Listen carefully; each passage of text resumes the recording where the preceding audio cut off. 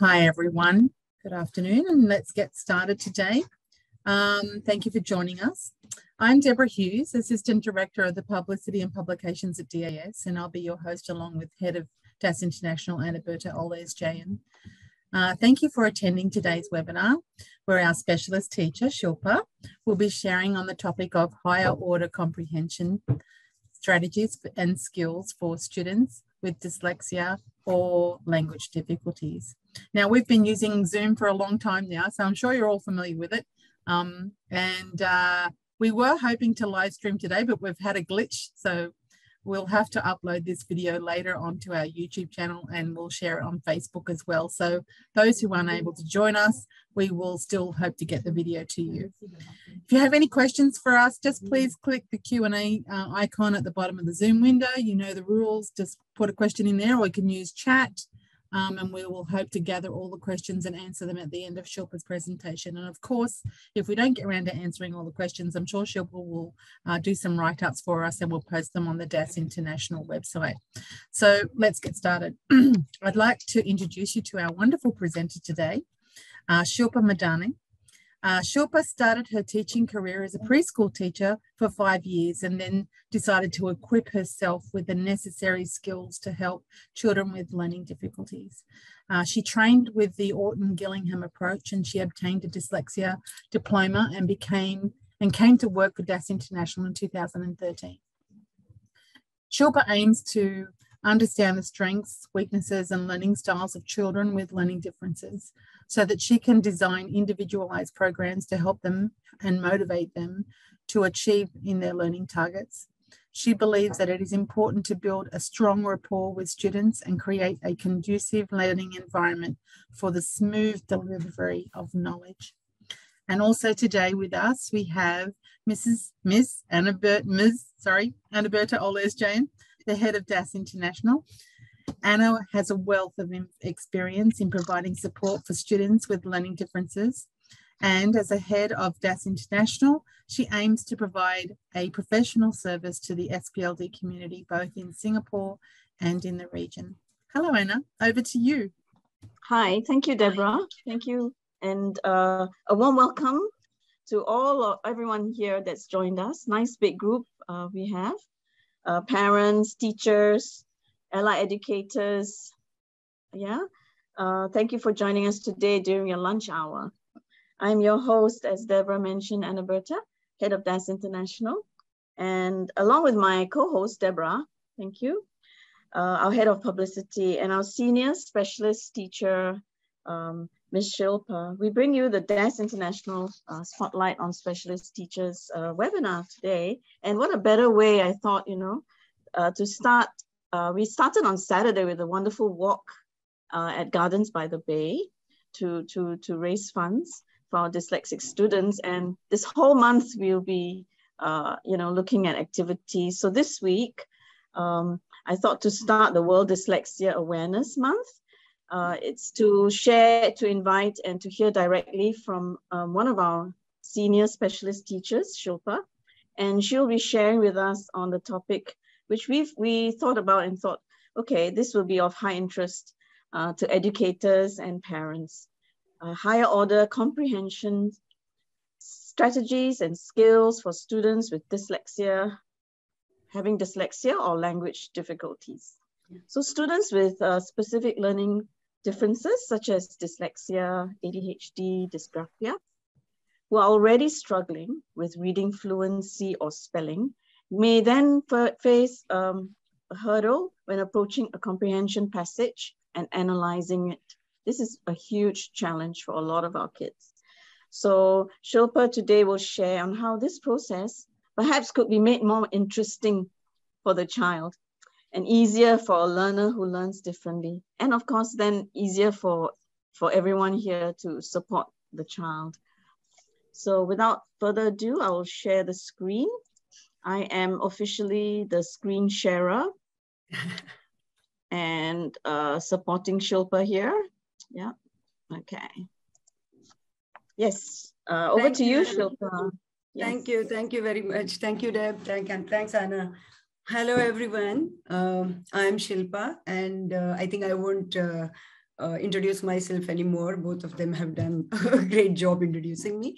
So today we will be speaking about higher order comprehension, what strategies and skills for students with dyslexia and language difficulties we can try these strategies. So Anna, can we start the slideshow, please? Yeah. Yes. I just need to move this. It's being blocked. Sorry. Okay, thanks. Okay, so what is comprehension? So it's such a commonly used word and it's such a common definition we all know. Like when we say, okay, comprehension means whatever you're reading or whatever someone is telling you, you comprehend, you understand. So it's such a simple definition, but there is a little more technical definition, which actually describes details. And I really like this, which says comprehension is a complex cognitive process involving the intentional interaction between reader and text to extract meaning. Very well said this is, because there is an interaction going on between the reader and the text when we are reading something. It's not that we are just running our eyes over those letters. There is some kind of interaction is happening, something we are understanding. So it all kind of comes out with a different product at the end of it. So this word is originated from Latin term, okay, let me pronounce it correctly, comprehensionem, which means seizing. Again, very aptly used word, seize. You seize or grasp the information or the topic which is reflected in a passage or story or whatever. And then what happens is this seized information is then incorporated into our own knowledge. Now, what's our own knowledge? Which is pre-existing, which we all have kind of collected and retained and stored in our brain over the period of years or whatever our life. And so this seizing process is converted into incorporating. Anna, next slide, please. Yeah, so this looks like addition equation. I always feel that comprehension is a bit like math. So because there is something direct working, direct answers. There is a lot of logic sometimes which we need in math as well. So here is this, I put it up in an equation form. Seizing, which is mental grasping of an idea or a topic which you are reading. When the child is reading something, it's important that they are grasping at least part of it, if not all. Then it's gone. It's already incorporated in our brain. It's incorporated in our information, which is already there. So I'm sure every child, just like an adult, every child also has certain storage of information. So what happens in this process? Again, same thing, mental grasping plus incorporating the information equals to comprehension. So that's the end product and the real true comprehension, which is the total understanding of what they are reading. Yeah, next, Anna. Thank you. Okay, so it's all easy to say like, okay, comprehension, we read, the children read and understand and we talk to them. As long as there is no learning issue or there is no dyslexia present, or no language-based problem, like, learning disability. So it's all easy for us. But when there is something like dyslexia, dysgraphia, or ADHD, what all we need for these comprehension skills? What is required for these good comprehension skills? So children need to be able to decode what they read, basically reading that word correctly, understanding what they are reading, make connections with their prior knowledge, able to connect what they're reading to what they know, which we just now saw in our definition. Think deeper about the text they read. So I remember saying this to one of my students, when I was teaching, I said, so I didn't want to say think deeper. So, I just used the word, we need to read between the lines. So there was a bit of silence for about a minute. And then he stared at me, he looked at me and he said, but there is nothing between these two lines. What is it that you want me to read? It was a wake-up call to me that, no, I can't use something like this, reading between the lines. It's all easy to say. So then I just didn't want to elaborate it. I said, okay, what I mean is we are going to talk about it more. Let me see what you know. Let me share with you what I know. And then we go beyond what this passage is trying to tell. So thinking deeper, making connections, and of course, decoding, it's like, it's the base foundation of everything, which most of the students with dyslexia, they face this struggle, the decoding. And we have to work on that, the phonological awareness, how they can blend, how they can read. So these are the basic things which I need is required for good comprehension, to develop a good comprehension skill. So next slide, Anna. Okay. So factors impacting reading comprehension skills of learners who have dyslexia or any language-based difficulty. Poor accuracy in decoding, just now which I mentioned, they need to look at that word.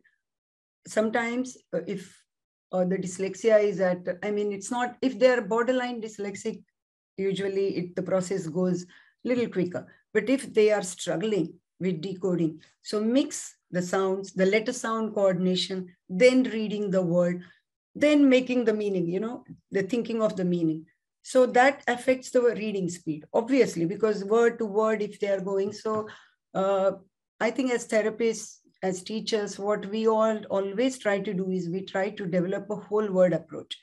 We don't make them dependent on blending all the time, because that definitely impedes their reading speed. So poor accuracy will affect reading speed. It will automatically become poor. So so much effort is gone in accuracy, in reading, that the retention of sequence of events in that comprehension passage of in any story for that matter, it's difficult to retain, right? It doesn't happen. It lacks, because by the time they read everything, they go forward. What happened on the previous pages is probably lost. So that affects their memory, the retention of facts. And if there are certain conditions like comorbidity, it's not only dyslexia. Usually dyslexia comes with, connect with something. It's like a package. So there could be attention deficit disorder. If that is there, so I have observed, or rather many of us have observed, that sometimes a child with attention deficit is good with reading fluency. They even have good reading understanding, like good comprehension skill, but because of distraction, because of very short attention span, they tend to forget the facts which they read, although they understand. So we need to work, like we need to break it into chunks, and we have to make them focus, try to work on their attention span most of the time. So it's quite a bit of struggle for them, you know.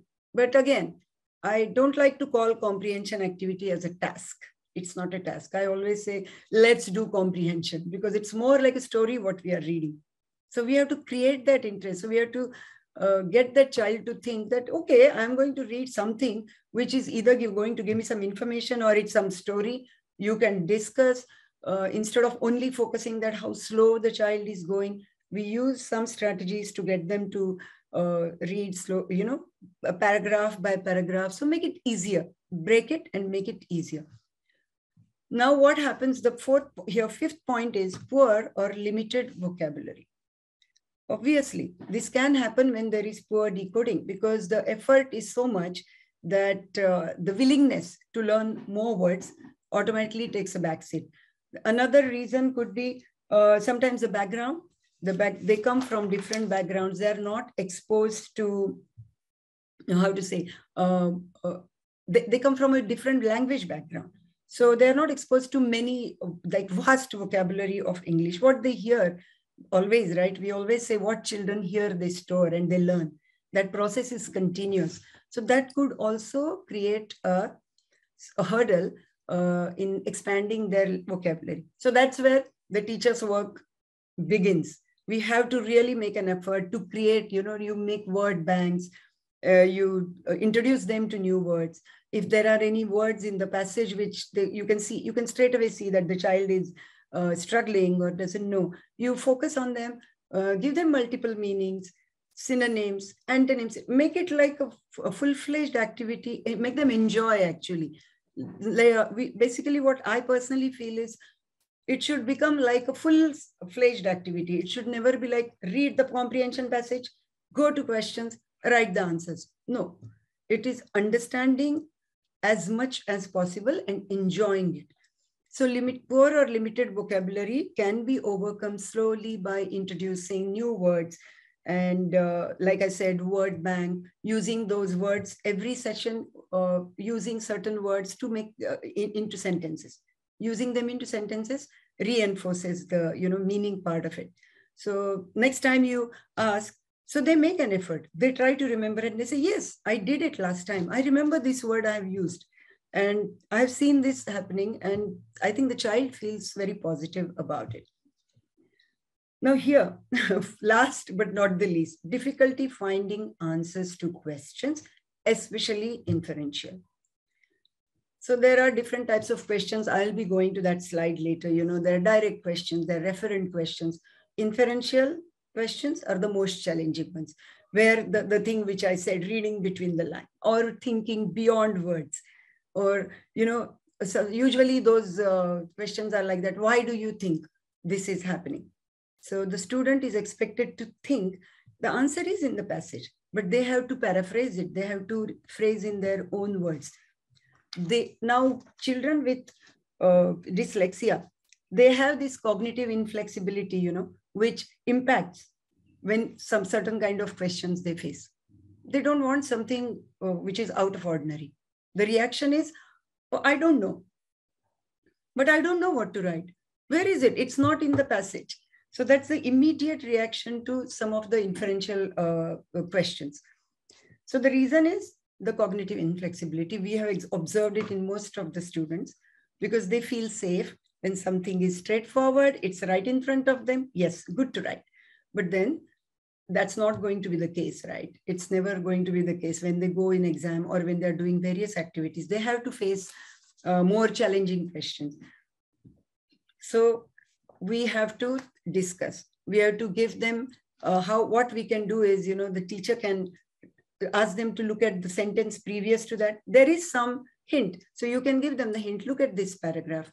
What does it say? Why do you think it says? If you were in that situation, what you would do? It can be a very multi-pronged effort, which gets the child to start thinking, basically. So the fear also goes away that, oh, okay, in a story, if I was put in this situation, or if a child is animal lover, you talk about animals, you make more informative, discussion. So interactive discussion is what the children are ready to participate. Most of them. We have also had children with selective mutism who don't like to talk, but no harm. I remember I used to write everything on the board, what I wanted to discuss, because the student didn't want to volunteer, didn't want to speak. But there was so much in her mind. I knew that she had so much thinking going on. So we don't give up. We kind of, give them the hints, and then slowly the inferential answers will come. Basically, what happens here is they find it difficult to reorganize the text information to meet or suit the demand of the changing questions. So the minute something different comes, they don't want to reorganize the information which is given in the text. We show them the ways which can be done. You can show the organizer. You can draw pictures, connect them to that information. Another thing we need to work on is, which they find difficult, the meaning, contextual meaning of a phrase or a word, or sometimes idiomatic meaning. That's what we say. They take literal meaning to that, and then they say, but there is no ball. Suppose it said the ball was in her court now. So the children get stuck, but where is the ball? Ms. Shilpa, there is nothing in the passage about ball or about a game. So that's where you stop, you explain, you use it, and you make them use it. And, it definitely works. And how to say, reinforce it, using it, get them to use it in sentences, in their stories. So basically, these are the things we can always try doing them, not to discourage them. We have to try to encourage them, make them feel confident. Anna, can we go to the next slide? Okay. Now here comes the importance of various types of vocabulary in comprehension. We just spoke that vocabulary is developed as the child grows up. What kind of exposure child has. In Singapore, we are like, our children are lucky that they're exposed to so much of English language in school. But we have seen some kids who have moved from other countries, children who have to move countries, like we call them third culture kids. So they have learned some other language medium, and they have to come and they have to face English language complete studying in English language. So that's where the various types of vocabulary, I think various types of vocabulary in comprehension is extremely important. Two types here, which I have mentioned: receptive, which is input, and expressive is output. So receptive is words that a person can comprehend, respond to, or basically we hear, we see, we speak, communication is happening. And, it's all there like that. But when it comes to expressing, so with the expression or putting it on the paper, that's where the challenge begins for children with a language difficulty. Spoken language is good. Listening to teacher is good. The interactive discussion also helps. But when it starts, when they have to write it in certain way, or they have to use expressions, that's where they sometimes struggle. So there has been a research that receptive vocabulary is typically larger than expressive vocabulary, which we all know and we agree, because receptive happens all the time. Expressive, they have to make an effort to put on the paper or express. The next slide, Anna.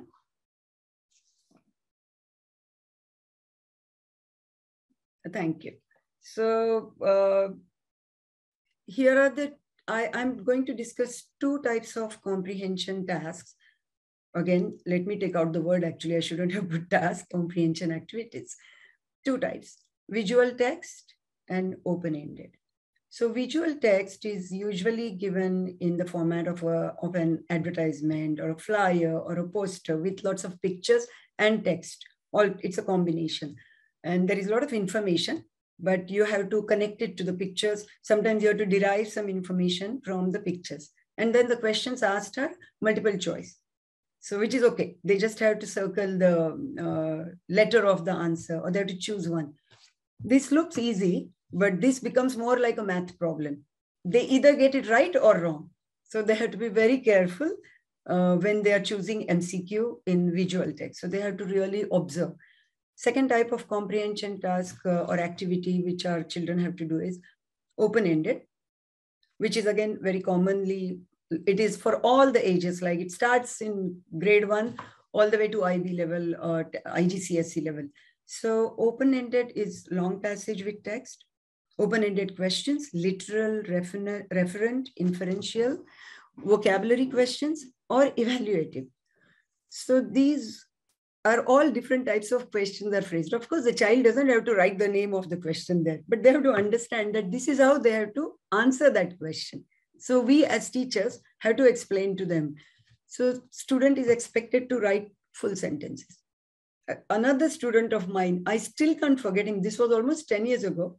He was a PSLE student. I think he was already exhausted by studying. He was in DAI International, same this specialist tutoring I was doing. And then one day when we did the comprehension activity, he finished it so fast. It was so quick and I was impressed. I mean, there was already improvement in his reading fluency and comprehension. Yes, I could see that. But I said, oh, really? You finished all the answers so quick. And when I took the answer sheet, it was quite interesting. He had written under every question, refer to paragraph 2, refer to paragraph 1. Mishilpa referred to paragraph 3. I asked him, what is this? So he said, look, you want to know the answers, right? The questions you have asked, you want to know the answers. So I'm just telling you, you can refer it. Actually, you know what? I admired that, he will make a good leader later on. I'm sure he won't waste time in smaller things in life. But I told him, I said, my dear, I don't need to know the answers. You need to know the answer and you need to show that you know the answers. He said, oh, okay. So actually I had to walk out of the classroom to have a good laugh. And then I walked in and then we did the whole activity all over again. So the best thing is like kids can think like that. Sometimes they're so exhausted that they will just find their own way, They don't want to write the whole sentences. This is an effort. This can be an effort for a child who has severe dyslexia or any language-based, difficulty or ADHD, because they lose attention. By the time they have written half the answer, sometimes they just don't want to complete it, or they have forgotten what they want to write. So this is where, again, we go and use some strategies. Anna, can we go to the next slide? Thank you.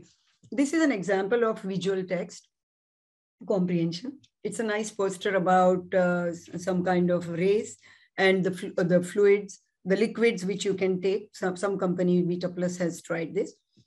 And there is a picture. There are 2 pictures only. Sometimes there are more, but it is nicely given in tabulated form. There's a lot of information. So children are expected to look at everything carefully.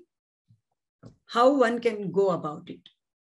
We can go to next slide. Or let our, Anna, do you think let our attendees take a look at that poster? Or shall I just move here? Yeah, yeah.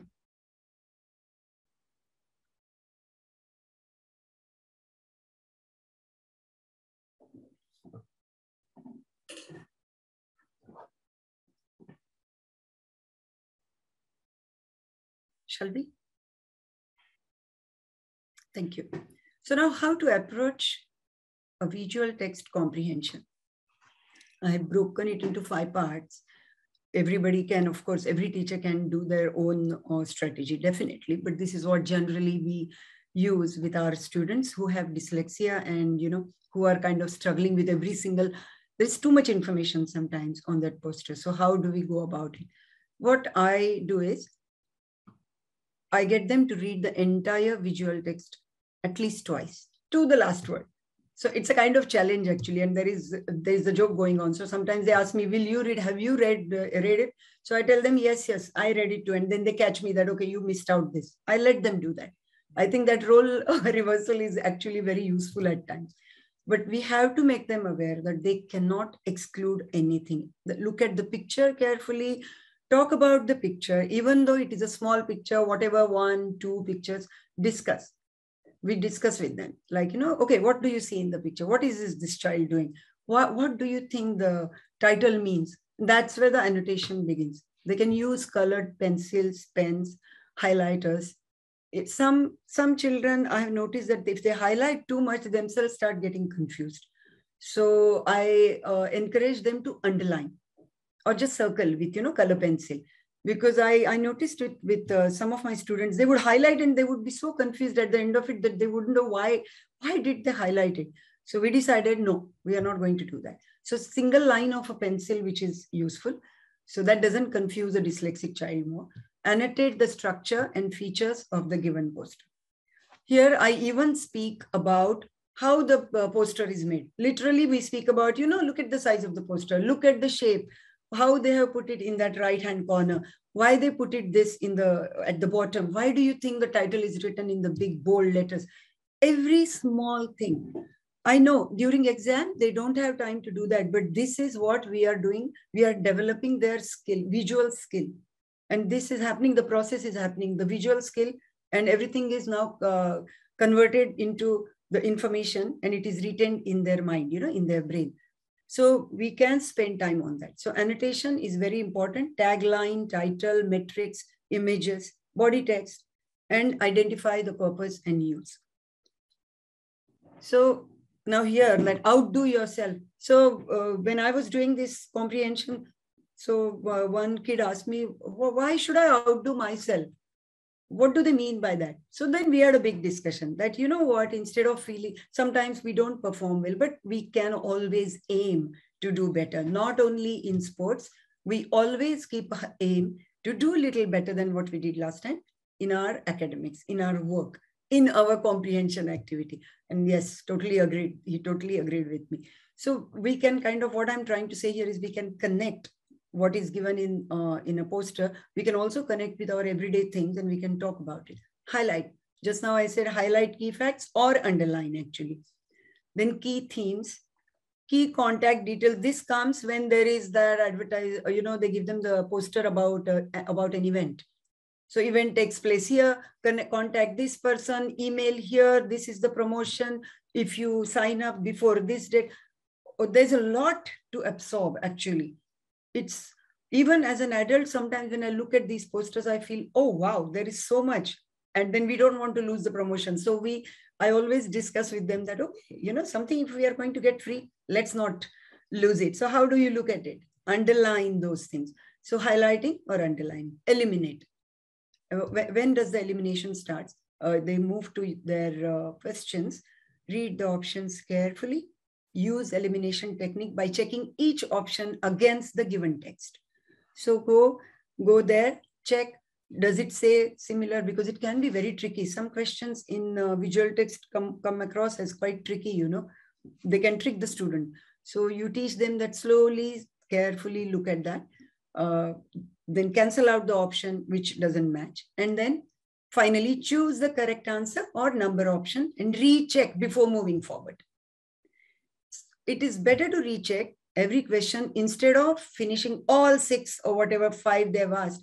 Because by the time that child has done, a child with learning difficulty, if he finishes the whole 6 questions and then he wants to go back and check, sometimes it becomes a bit challenging for them because they have to again go and look at what they wrote. So it is better to ask them to recheck before moving to second, whatever sub question is there. Anna, can we move to the next one, please? Okay, so this is where the strategies for making an open-ended reading comprehension easier, more interesting for a child who has specific learning difficulty. Yeah. So there are, I have put here 8 kind of points. So we can look at prior knowledge, prediction, visualization, identifying main theme or idea, numbering the paragraphs, summarizing each paragraph, highlighting keywords in each paragraph and understand the meaning, direct as well as contextual, making inference. Okay, I should have read it. Actually, I should have gone it this way. I think what I would do when I was making the slide, it came up like that because I was using those icons. Numbering the paragraph should be the first activity because that's what we tell the child. And I always make a statement, you know, I know it's a bit of a, I mean, I myself find it funny when I say that. I'll say, oh, thank God, there are only 4 paragraphs. Thank God, there are no 6 paragraphs. That itself puts the child to, they start feeling, oh, okay, so it's not a very long paragraph, although it is a long comprehension. This, I think I do it invariably. So one of my students told me, okay, Ms. Shilpa, you don't have to say that every time. I know why you're saying this, but it's okay. We still try and we make them feel good because, you know, some comprehensions in our local school MOE exams are so long.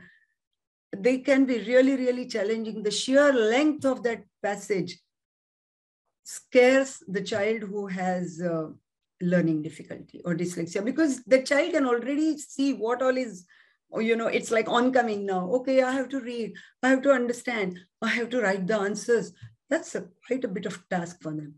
So at least, you know, when we practice in our session, I always start with, okay, thank God, there are only 3 paragraphs, only 4. Okay, let's number them. And if there are more than 5, I always mention, okay, good. These are all small, short paragraphs, thank God. 1, 2, 3, 4. Let them be 8 or 9, doesn't matter. So here we go, numbering the paragraphs. Highlight the keywords in each paragraph and understand the meaning, direct as well as contextual. Okay, before this, sorry, I went to strategy straight away, but what we do actually, the most important thing what we do is, I get the child, we all do actually, rather, we get them to read the whole passage quietly in their head. So no sound, room is very quiet. We don't move because they need to focus what they're reading on. After that, I get them to read aloud. Second reading is reading aloud because that's the time we hear which are the words they are making mistakes on while reading, you know. So there are gaps. Now, even though they have dyslexia, we can't be spending every session on doing only dyslexia-based work or phonics work because we have to go in tandem with their curriculum, right? What they're doing in school. So what we do is we fill in the gaps. So if I notice some spelling or some word is being misread, or like there is a pattern, you can sense it, you can see it. So we mark it and we work on it, we reinforce it, reinforce that spelling rule at the end of the lesson, not while the child is reading the passage. I don't want to cut the student off. It's okay, as long as they understand. And then I read it to them. I read it aloud to them. The reason is, I have seen when I read, some of the kids have come back and said, oh, I didn't know how to read this word. You read it differently. And then I say, yes, this is where we mark it, and this is how it is read. So it's okay. Like, we as teachers, we can always make that effort. And not only that, I read with expression so that, they know how they should, where they should pause, what kind of expression they should bring in. So it all becomes more of an interactive activity. So that's when, after that, we go numbering the paragraphs, highlighting the keywords, knowing the meanings of the word, literal or contextual, because sometimes the words can mean totally different, although they look straightforward. Then we go and identify main theme as much as possible. Here we speak about prior knowledge. The lesson has to be interactive, because I have seen and that when you give them that opportunity to speak what they know about it, it's amazing. Some of the results, like it's so amazing. Sometimes they have so much knowledge that I learn from them. I've noticed that they know so much, and they tell me, oh, but I've read this somewhere. I've seen it in some documentary. It was like this. And it's so good to hear, And then when you tell them honestly, oh, I didn't know that. That self-esteem is here already. It's very important. And you know what? I feel interactive lesson is important, especially to prior knowledge, because they feel good about themselves. They feel that they are given the authority to speak about something which they know. And that's extremely important, according to me, at least. So prior knowledge, and then prediction, of course. What do you think will happen? This is a game which we all play, and they love it, most of them. Especially if there is a story, if there is a mystery story or anything, like they like to predict. And visualization, of course. And summarizing each paragraph. I will go to that slide. There is a slide what we do. But basically, like I said, instead of completely focusing on the whole long passage, because it is anyway broken into paragraphs, we focus on those paragraphs and understand the gist of each paragraph. What is it trying to tell? And this way, even the teacher understands if the student is understanding what he is reading or not. And do I need to come in and help right now with that? And final is making inference. Of course, the most important, making inference. And because that's when we are already going to move to questions and start answering them. Can we go to next slide? Okay. This is where the schema refers to the information we have stored in our brain. This information is made up of everything. Schema is nice word. What it means is everything we know or we think we know. So it is like background knowledge, prior experiences, all that is basically schema plus information in the text equals to inference, another equation. So this is how the children will do. Schema, which is the prior knowledge, plus the information in the text, connection equals to the inference. We have to teach students how to activate the schema or prior knowledge and connect it with the text. How do we do it? First thing is reading books. Okay, if reading it becomes a challenging activity, we all can use text to speech, which can make text the stress of them, a fear of, oh my God, I have to read so much. No. So we can, create that interest of reading short books. There are some resources which I have given a slide about. Watching documentaries, not long ones, short documentaries, informative documentaries, which can create interest, easy to retain the information about it. Most important, interactive discussion. I already spoke about it. Why? Because they get the authority, they get a chance to speak, they get a chance to share, and that's how their schema is activated, and then they can come to an inference. Next slide, please, Anna. Okay, this is just a sample of making and evaluating predictions. It's just a sample I have given here. It's like evidence is the detective is holding a magnifying glass. Prediction could be anything. He's just looking at the glass. Maybe his magnifying glass is broken. But no, the prediction comes straight away to our mind is this is a crime story. Then we need to give a new evidence that Holmes was investigating a case with a hat and a goose. So final prediction, evaluation is Holmes was trying to find the owner of the hat and goods. So this is how we teach children to go step by step. Sometimes they can jump to predictions, but then we teach them, go back to the text, look for the evidence, and then connect it, come to this evaluative answer. Anna, next, please. This is a story. Do we, Deb, do we have 2 minutes? Maybe our viewers can just take a we have 5 minutes left, Shilpa, but I'm sure everybody would love to hear from you. So keep going. Thank you. So just take a look at this short. This is a very cute little short story. All my students, the younger ones, they really loved this story because there is a lot of, according to them, there was mystery and there is scope for prediction.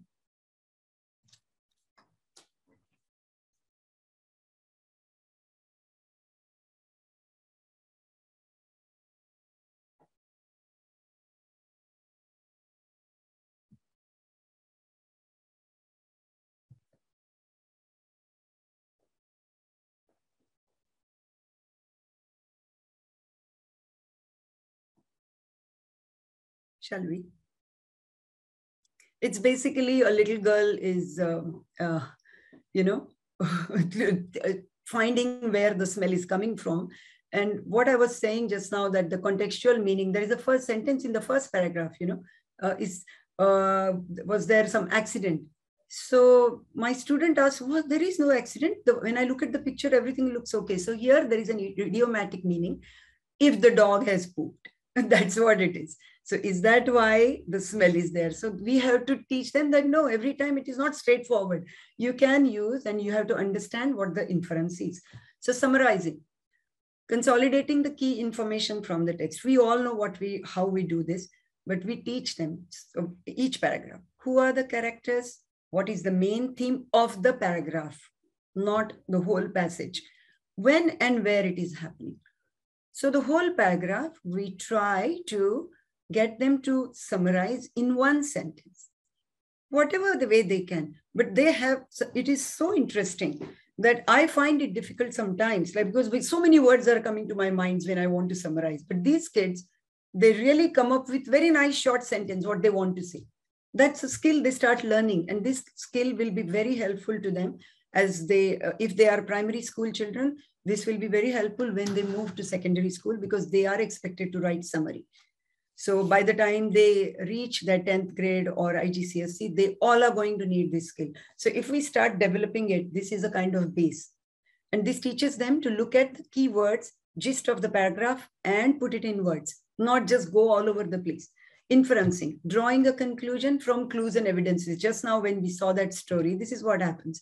Read the text, look for the clues or important facts and details. Combine those details with your prior knowledge. Here comes schema again. This is how we activate it. And then make inferences. This looks repetitive, but this is what we are all the time doing with our students. That's why I said I don't want to call comprehension as a task. I want to call it an activity, which happens in the classroom, and teacher is equally involved. You have to show that student that, yes, please share your knowledge and I'm going to share my knowledge as well. And if you have more, I'm going to praise you. I'm not going to tell you to jump to questions and answers right away because comprehension is all about understanding. So basically, this is what it is. Summarizing and inferencing are major skills which they will be using when they use we can use as strategies before hitting the questions. Can we go to next slide, Anna? I'm so sorry, I'm a little longer. Okay, this is just the example of summarizing in one sentence. So this is such a long sentence they gave. One of the most noticeable phenomena in any big city, such as London or Paris, is the steadily increasing number of petrol-driven vehicles, some in private ownership, others belonging to the public transport system, which congest the roads and render rapid movements more difficult year by year. Wow. And summary is just in one short sentence, big cities have growing traffic problems. This is what exactly we get our children to do. We show them that paragraph and we say, what do you think? So sometimes they say also, why they have written so many words? I can just put it in one sentence, and exactly that we want to achieve, to make them understand that, yes, my dear, you can put it in short sentence or maybe a couple of sentences, if not one sentence. So summarizing is one of the best techniques to develop language skills, vocabulary skills, and sentence structure. They are unknowingly doing that. You know, the children don't even realize, we don't even have to say that, okay, make a sentence. They're already doing it. They're already using their skills and developing. So can we go to the next slide, Anna? Okay. So what are the types of questions which are phrased? Literal or direct, which the answers can be found in the passage directly, just like my student told me, refer to paragraph 2, refer to paragraph 3. They are not supposed to do that. They have to write the whole sentence, but they're easy to find these. Referent, need to find what or who the phrase or word or a pronoun is referring to. Usually they ask, you know, so it was, it happened in 1926. And then they'll ask, what does the word it refer to? So we have to teach the child, okay, look, go backward, don't go forward. Look at the previous sentence, and that will give you the answer. So this is the referent. Yeah. Inferential, the major, the most one. Reading between the lines, reading beyond the words, whatever we can say, not directly found in the text, but need to make connections to prior knowledge. They do learn it, definitely. Many of them, they start progressing in this area, and we have spoken a lot about it already. Yeah. Next one. Vocabulary, of course, finding equivalent words in the passage for given words. This activity, this game, I play without fail in every session of mine. At the end of the session, what I do is I write the meanings on the whiteboard. And then I ask them, okay, find the matching word in the passage. This is just like a competition, you know, because sometimes they will say, okay, you find the word, and I'll go and write the wrong word. Okay, that's a strategy. Every teacher has to do that sometimes. Sometimes I will go and write, and they'll tell me, no, that's wrong. Because I already know that child has found the correct word, then only I'll make that mistake. So this is all known things. And the best part is they love it. If the child is young, you offer them a sticker or whatever. The older ones don't even want to look at the stickers. You say that and they say no. Secondary school or high schooler, they say no. And so, but you can praise them, of course. You can say, wow, your vocabulary is great. And these words, we always add to their word bank. So their word bank starts becoming bigger and bigger. And before I go ahead, I had an IB student who did online sessions with me. I did a lot of vocabulary with her because I noticed that she was lacking in that. And her word bank in those 20 sessions, it was like, she said, so many words, Miss Shilpa, I have written. And I told her that please, on your own, you should study and keep using them in your writing, in your, you know, not only sentences, write the whole paragraphs with that. Okay, next question. Evaluative, the one which we just now tried. We saw the Sherlock Holmes thing. Finding evidence in the text to support your answer. This skill is extremely important when they start writing essays. I mean, not only text, like sometimes when they have to link, when they're writing about something, they have to give evidence, you know, especially literature. So that's where this skill will come very handy. I work with a lot of IB level students and IGCSEs also, and of course the younger ones. But I have noticed that this skill they need a lot.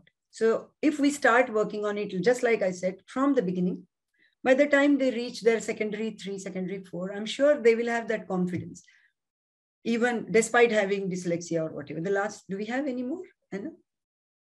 That was the last one. Okay, these are just sample comprehension questions. I'm sure all our teachers who are attending this, they all know. So simple, the fan blade went round and round. Mother had to stop little Anthony from touching it. This was what I was talking about. What does the word it refer to? Here it is quite easy, but in a longer passage, it can be challenging. So they really have to learn to look at the previous sentence.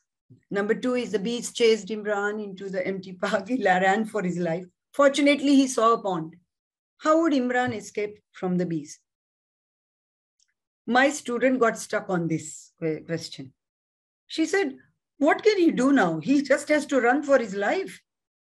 The pond is no use. So then I said, no, he can jump into the pond. But if he doesn't know swimming, then how? Yes, correct. It's a very good question. So I had to stop and think. I said, yeah, that's a good query, you know. So I said, yes, if Imran doesn't know how to swim, he might as well run for his life. But see, we can make it, we can change everything into the fun and we can get them involved. So, oh no, I have forgotten to bring my homework again. Mr. Theo will punish me this time. Don't we are all local school children? They all know this. They say it all the time. Is this the first time she forgot to bring her homework? Write the word or phrase that supports your answer. This is evaluative or evidence-based or inferential. So just single word again tells them that the child has to go back, read, underline, think what tells them. For someone like me or someone who doesn't have language, how to say, like difficulty or dyslexia, that person can straight away see and say, oh, okay, that word. But for a child, sometimes it can be an effort. So we have to teach them, read it again, emphasize that word, and then they understand. Next slide, please, Anna. We are almost at the end now. These are some just as assistive technology, which we do use. Text-to-speech regularly for children. If they want, if we want them to use a short storybook or something, you know, it's a difficult task. In a session of 1.5 hours, if I say, okay, let's start reading a book, that's going to take away the enthusiasm completely. So what I do is, I have given the name of the resource. I always thank Anaberta for that we have this Raz Plus. It is so wonderful. They have such lovely stories and very informative. In fact, the other day I read one story about a Syrian family, which made my student aware about what happened, you know. And so because text to speech, they have OCR also, every word is highlighted. So the child doesn't have to make an effort. Sometimes they're sick, sometimes they have sore throat, sometimes they don't want to read aloud because they're tired at the end of the day. This is just wonderful because it retains the interest of the child in reading, in that comprehension, because there are a lot of questions based on that. There are grammar-based questions, punctuation, everything. They're ready to do that. So text-to-speech, OCR, and graphic organizers, we all use whichever way. You can make your own. You can use, I think it's on Google as well. We can use that. And using accessibility functions to customize the font size and color. It can be used to change the font size, color, to make it more interesting and easier if there is some vision issue. So, you know, these are a few. I mean, there are many assistive technology tools, but these are the ones which we have been using sometimes. So that's what I thought I should mention. Next slide, Anna. Okay, here are some resources to help comprehension skills. Google Drawings for graphic organizer. Just now I mentioned, you can do your own graphic organizer, handmade, or Google Drawings. Raz Plus, I love this resource for text at various levels with built-in text-to-speech function. It's just fantastic. And there are questions. What I like about them is they have comprehension questions, they have grammar questions, they have phonological awareness worksheets. Wonderful. You can get that student through a lot of activities, you know. EduPress reading comprehension practice cards to identify. I use these regularly. They're small cards. There is a short paragraph. The child has to read. I have seen children improving in their reading fluency very well with this because it goes like a flashcard. It's a stack of cards, and you just give them. You give it repetitively every alternate session or whatever. And then they have to identify main idea. Clicker 7, you all can check for young learners. Stair game, we have it in our center also. One of the another wonderful resources. Picture cards. It helps working memory. It improves the retention, and it works as a comprehension.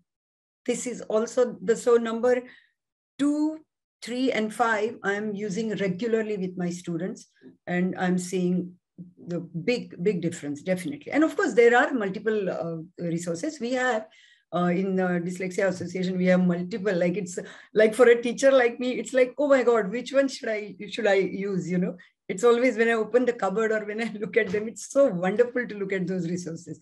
And I think that is the reason our kids, they come out with, you know, because we use all that. So it's hands-on and it helps. Yeah. So the last one, I think we are done. Anna, what's the next slide? Oh, okay. This is just for fun. I mean, they all can look at it and they can just think later when they have time. I just wanted to add in this because I always find it fun to, find the answers to this. We will be sharing it later, right, on YouTube, Anna, so they can take a look. Shall we go to the last one? Okay. So these are the courses, like we just had this, like spoke about a few things, but we have proper courses. DAS Academy is conducting certificate courses and workshops. You can go online. Yeah, you can go on these links and check that out. Wonderful courses, really. Like, do you want to put the workshop links into the chat? Sorry. Yeah. Hi, Deborah. Thank you. Hi. I was about to say we'll put the links into the chat. Yeah, and Shilpa, you've run over time, but everyone's still with us. As usual. Thank you so much for letting me, Deborah. Thank you. It's been really good.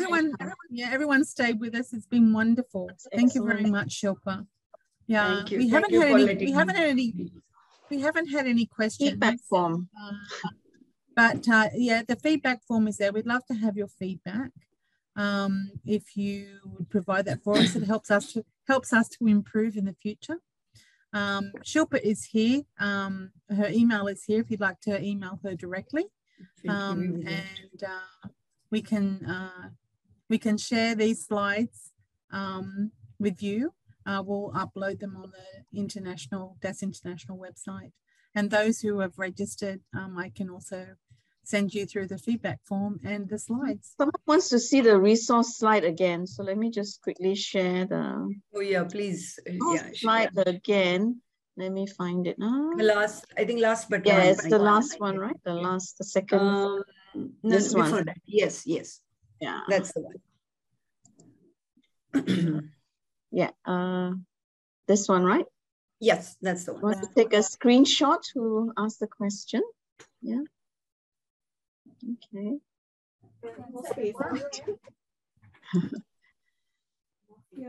Anyway, thank you for joining us for your lunch today. It was very, very interesting, Shilpa. Yeah, so good. And I'm like, wow, it's just flowing, and you shared so much of your practical. I think what I've got from this session that came through for me was you infuse your practical experience, of teaching your kids and what you've along the way have learned. And so you're just sharing all these nice nuggets with us. That's right. We keep learning from them. It's like that crossover learning all the time. Yes. Yeah. So I think we must wrap up the session right there. Please. Yeah. Yes. Yeah, we invited Rebecca to join us from DAS Academy because Rebecca's strength is in teaching, practice, and also in comprehension. But your session was very engaging, Shilpa. So I'm thinking we need to do another one.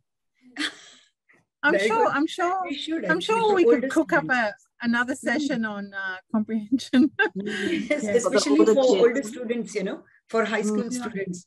It's a very different thing altogether. Yes. It is. Yeah. I remember at school I used to hate doing reading comprehension. Okay, good. Put the link to the feedback session, to the feedback form, Deborah. So that I've put it into the chat. Okay, great. So I can do it again. Yeah, I think it's there. I saw it. Sorry. Yeah, here it is again. Hang on, I'll share my QR code if that helps people to quickly. So whilst you're doing that, and everyone's scanning, and you can do two things at one time and listen to me closing, so that make use of the time. So thank you everyone really for attending our talk today and being such a great audience, and everyone stayed, mostly everyone, like there was 114 of you. Very good. Thank you so much. So wonderful. Thank you so much. Yeah, really so pleased. And we hope you enjoyed our webinar series today. And if you'd like to catch up, Deborah does put them up on the YouTube. And just a few words. Once again, I'd like to really sincerely thank you, Shilpa, for being a part of our specialist tutoring team. Thank you for giving me this opportunity, Anna. Thanks really benefited from you, you know, and I'm sure people have taken away a lot of takeaways and strategies. So we support the students with specific learning differences on a one-on-one through DAS International. And so we have a spotlight series coming up next. The next one is also, I think the topic will be of interest. And it's the current topic right now, like comprehension, is the importance of executive functioning skills in a child with SPLD. And this will be on the 16th of November.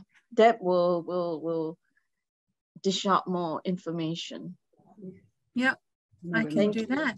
Stay tuned, stay on our mailing list, and you'll hear about everything. Connect with us on Facebook, so we always share something in there. So if you want to know what's coming up for DAS International. And thank you for joining us. Thank you for joining us, everyone. Enjoy the rest of your day. Thank you. Bye. Bye. Have a good day, all of you. Thank you. Bye-bye.